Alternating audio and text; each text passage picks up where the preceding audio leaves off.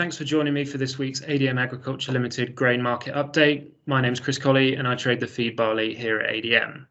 And this week we're just going to take a quick look through the recent developments in the feed barley market following the start of the winter harvest in recent weeks. But first, just a note on the end of the old crop season. The end of the 2020 campaign was a really quite tricky situation at the start of July. And as we discussed on a previous video, the comparative value of barley versus wheat drove demand through the roof last season, which led to extremely tight ending stocks in the UK.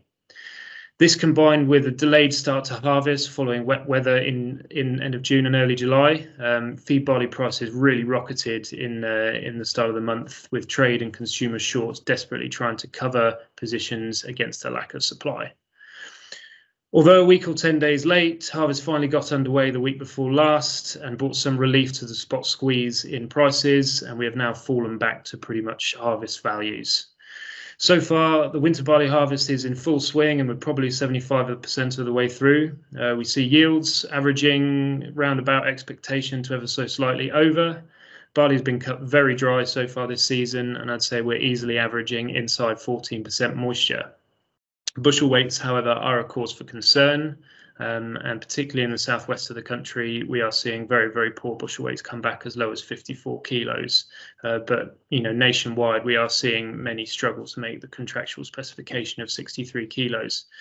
The quality does seem to be getting better here, but it is certainly a concern at the moment and something to watch over the coming weeks. So what is happening in the market?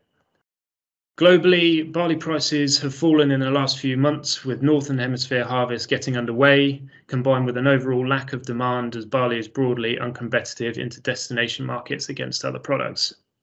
Following a lack of demand from China and the Middle East, Black Sea fog prices came off heavily by circa $50 in the end of June and July, on supply pressure with big yields seen over there, and this leaves the Black Sea, the cheapest origin at the moment, into third country destinations for the remainder of the calendar year.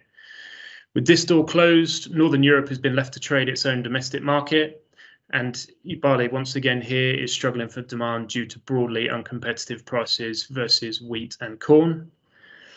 In recent weeks, the UK has traded feed barley into Ireland, Spain, Portugal, the Netherlands. However, domestic values in these destinations are currently well below UK replacement levels. And this situation has been exacerbated by extremely firm freight rates, with the shipping sector suffering in the wake of the COVID-19 pandemic, with a huge backlog and lack of available vessels. As a result, we expect to see a continuation of the harvest pressure we are currently seeing in the UK, particularly with London wheat prices rallying and dragging up barley prices in the deferred positions, whilst the market struggles for demand in the nearby.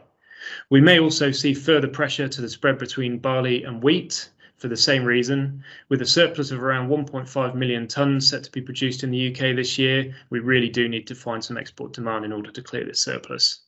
Though on the whole, flat prices should remain, driven by developing stories in global wheat and corn markets, and barley is very much a follower of these markets at the moment. And that is all from me. Thank you very much for watching. I hope you found this useful. As always, if you have any questions or comments, please feel free to reach out using the details at the end of this video.